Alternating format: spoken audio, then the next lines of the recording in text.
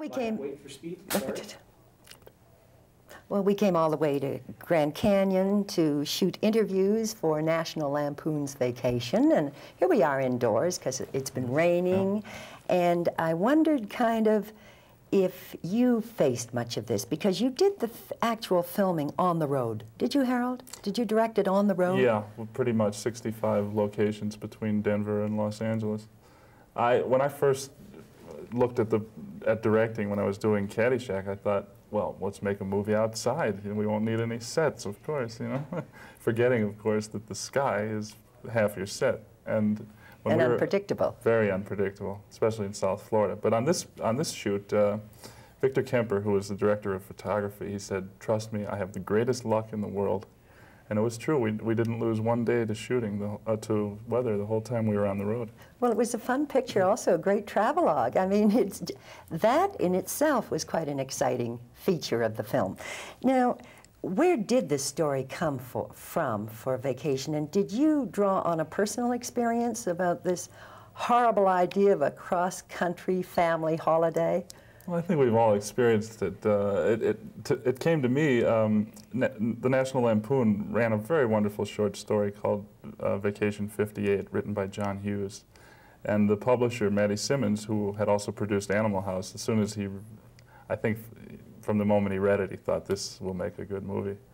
So he had John Hughes develop a script, and Warner Brothers was very excited about it. And then Matty and I talked about it, and we went to Chevy, and there it was. Well, in the satire, I kind of see a little bit of your fine hand. You must have put a little personal touch into that. Well, Chevy and I couldn't resist writing something for it. You co-wrote National Lampoon's Animal House, which grossed over, what, $200 million, a staggering amount. The critics either hated or loved that film. How do you account for such an extreme reaction? I think we're in a class of films that aren't made for critics because we're not obeying the rules of classic filmmaking. Most of us didn't come to this as filmmakers trying to do art on film. We came to it from show business, from the Lampoon, from the humor business, really. And film is, for us, is the medium for this comedy. It's not like my passion. You know, I'm not out there making films for the world art market. Although I would like everyone in the world to like the films that I make, I think I'm just too much in love with the audience and the audience's response to the movies. All right, Harold. It's often referred to Lampoon humor. How do you define it? Can you define it? For me, it has a lot to do with when I and a lot of my contemporaries grew up.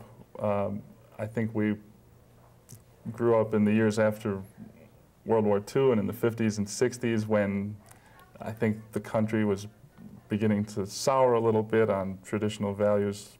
Things were starting to fall apart. People were losing confidence in their leaders. Institutions did not seem so respectable anymore. And I also think that Americans love rebels. They love to be shocked. They love boisterous things, boisterous comedy. And I don't find it radically different from what I saw in the 30s from the Marx Brothers in terms of being shocking, being a little antisocial. The heroes of the film being social misfits who eventually win because their hearts are pure. I mean,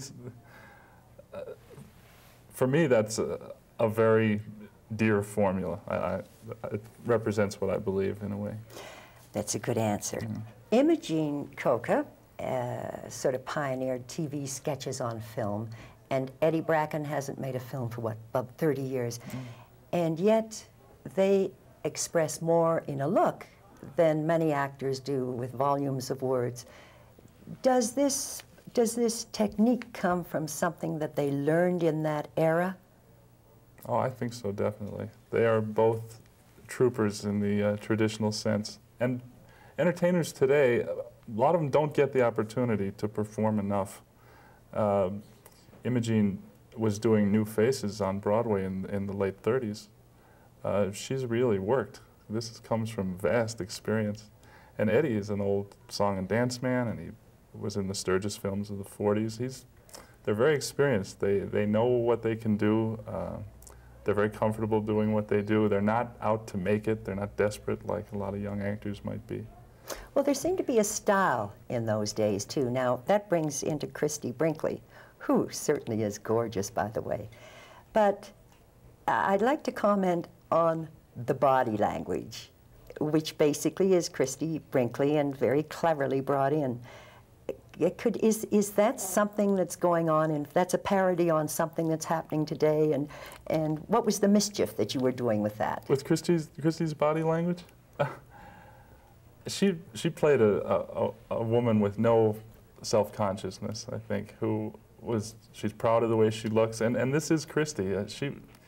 People would be watching us filming, people with their little snapshot cameras, and she would give those people, just for a little snapshot, as much as she would give for the finest fashion photographer. She loves the camera, she loves moving around, she's very athletic, and I think it worked well for her character. Oh, it did? Yeah, the hard part for her was when she had to speak her first dialogue ever on film, extended dialogue, and that was a whole new world for her. It's a whole new, that would be hard for you. That's hard for a director, isn't it? And by the way, you handle those kids very, very well. Oh, they're also great actors. Yeah, that was beautiful. Well, we all loved Beverly D'Angelo in that. The role itself and the way she played it. A competent, cool, attractive wife for a change, not just a prop. It was unusual casting in a way. What made you think of her for this role? We worked with Marion Doherty, who's the casting director for Warner Brothers, and her two assistants. And we looked at long lists of actresses, and we met many actresses, some of whom had been successful recently in some pretty popular movies. And all the ones that really emerged as finalists for us had some lovely quality. Beverly had an edge that I've always liked in her work. There's something, she reminds me a little bit of June Allison, although I wasn't a big fan of June Allison. There's something about Beverly's voice that I like. And she's a very sexy woman, and we liked playing the wife as a full-bodied person. Yeah, it was nice to see. And she had a good sense of timing without really pressing hard, because she doesn't feel comedy's her strong suit. She really knew how to fit into the ensemble. Comedy is, of course, your strong suit.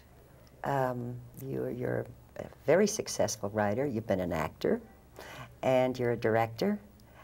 Do you think that you would ever do a straight drama? Are you interested in that? Is it? Are you trying to tell me something? Or what? Because several people have asked me that. I think the reason they do is they watch what you can accomplish on the screen with a comedy, and then they meet you and start to know you a little bit over a period of interviews, and they see that you personally are an observer, kind of a laid-back observer, and I guess there are all kinds of possibilities there. Yeah, I think I would consider it if I had a strong idea that I was really passionately interested in bringing out.